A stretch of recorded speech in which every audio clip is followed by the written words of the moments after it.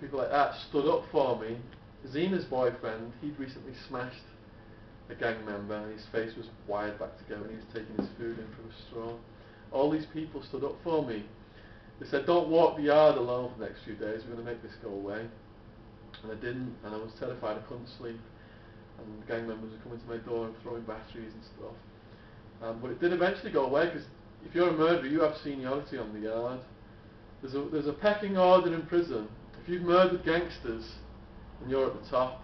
If you've murdered a woman or a kid, heaven help you, because the gangster murderers will murder you when you come in. So people like Two Tonys had seniority. So having alliances with the right people helped me. Being English helped me.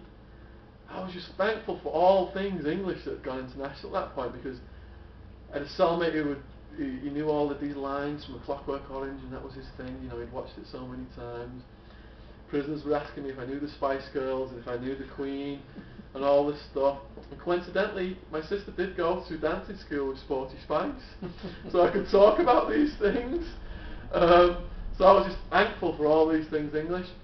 I've got a sales personality type because I was stockbroking and on the phones and talking to people all day. So that helped me cultivate people skills. You know, I'm not a big tough character, I'm just a skinny nerdy guy. These gang members would smash me in a heartbeat. So I had to just think on my feet and use the gift of the gab, you know, to just find out who the right people were and get in with them and just keep going. It's like a video game. You've got all this danger around you all the time, and you're wondering, you know, how can you get through it? You just push through it, and you just constantly, you know, all this ever-present danger's all around you.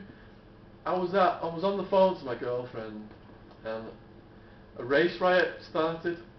The head of the blacks, this guy called, he's one of the characters in the book, this fight's in the book as well. He was bullying people of all races out of their commissary. So the other three races sent torpedoes to smash him in his cell. This guy had never ever lost a fight. This is why they sent multiple torpedoes. So I'm on the phone to my girlfriend. These torpedoes go up the stairs, start beating this guy, and he was, first thing, the white torpedo grabbed him by the neck. And the guy, the head of the blacks, he knocked his head back and broke the guy's nose, twisted it, and blood just shoots out. All this is going on. And all the blacks hear this, and they all run up the stairs. The whole pod starts fighting. I mean, people are picking up mops and brooms and doing ninja moves in the day room. The guard who's on duty that day is a very tough guard. He's supposed to wait for backup in a riot situation.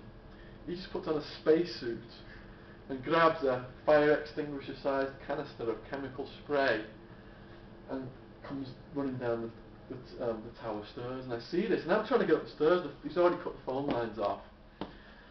He comes in right behind me, and everyone's fighting on the stairs. And he starts spraying the guys with the mop, doing the ninja moves first. Once that spray hits you, snot runs out your nose, tears run out your eyes, and it stings. And everyone started scattering.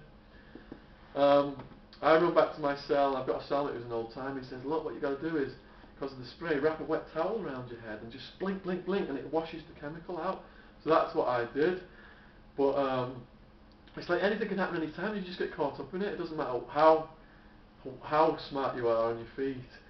Knockout, everyone locked down, and there's just knockout and the white torpedo left in the cell, and they're still fighting. And the guards just start spraying the whole of the cell, and they're blind. They're fighting blind, and they're like, we're blind. You can hear them fighting. And when they stop fighting, and all these other guards come in, they let them out, and the white torpedo comes out first, and his nose is over here. And he says, in a polite cowboy twang to the guards, he says, do you mind if I put my nose back in place before you handcuff me?